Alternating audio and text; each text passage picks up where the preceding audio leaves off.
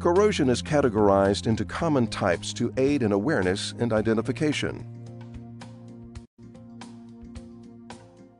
Surface corrosion is most common and the starting point of corrosion. Surface corrosion results from a direct chemical attack on a metal surface that proceeds uniformly over the entire exposed surface. Bare metals that are not protected will quickly exhibit surface corrosion. When a surface protection layer such as paint is scratched or compromised, it is a likely starting point for surface corrosion.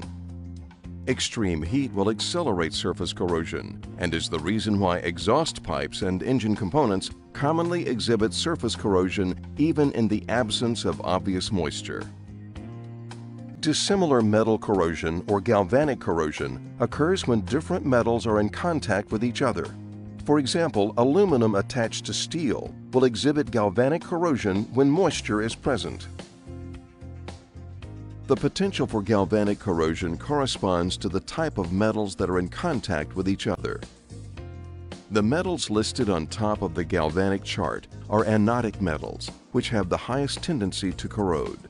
The metals at the bottom of the graphic are cathodic metals, which have the least tendency to corrode. While the maintainer and operator has little or no control over the metals used in the design of the equipment, it is important to understand that the potential for galvanic corrosion is greatest when the two metals are well separated from each other on the galvanic chart.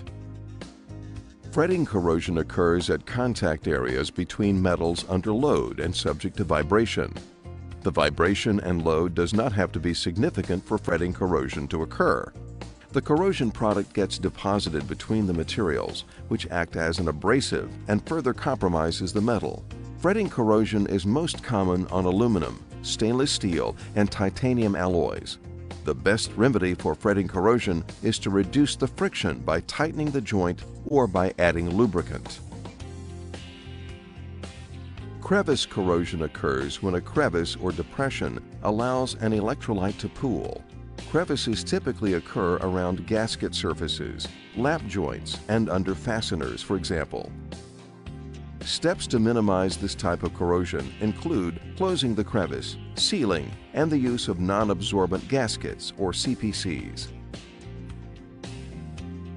Pitting corrosion is a highly localized form of corrosion that results in holes or pits in the metal. The pits can be isolated or so close together the overall surface of the metal can look rough. The pits can often be difficult to detect because they can be very small and may be covered with corrosion product. A common indicator of pitting corrosion is in the form of white or gray powder dots on the metal surface. Stainless steel, aluminum, magnesium, and copper are prone to pitting corrosion. Intergranular or exfoliation corrosion is an attack on the grain boundaries of the metal. Left untreated, intergranular corrosion leads to exfoliation corrosion, where the metal is completely compromised and the grains of the metal are lifted up or separated by the force of the corrosion. Extruded, rolled, wrought, and high-strength aluminum and magnesium are subject to this type of corrosion. Stress corrosion cracking is the intergranular or transgranular cracking of a metal due to stress on the metal and weakening due to corrosion. The metal is generally not under corrosive attack over the majority of the part, but cracks progress through the interior of the part. High-strength steel and aluminum parts, magnesium alloys, and some titanium alloys are particularly susceptible to stress corrosion and cracking. Corrosion is costly, but preventable. With the proper amount of diligence and understanding, billions of Army dollars can be saved.